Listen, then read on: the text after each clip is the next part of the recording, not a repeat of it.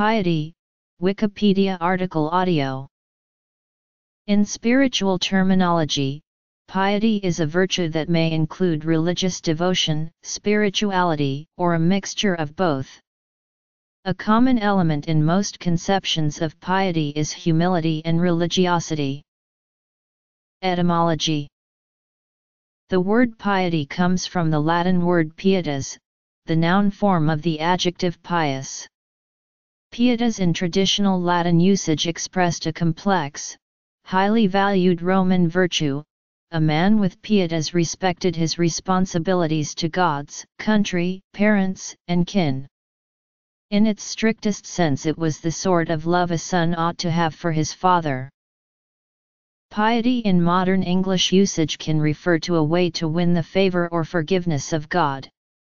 According to some, this type of piety does not necessarily require spiritual piety, while others refrain from distinguishing the two. Use. It is also used by others to refer only to external signs that result from the spiritual aspect of piety. That is, according to some, if one is truly pious, the natural and inevitable result of it will be religious piety.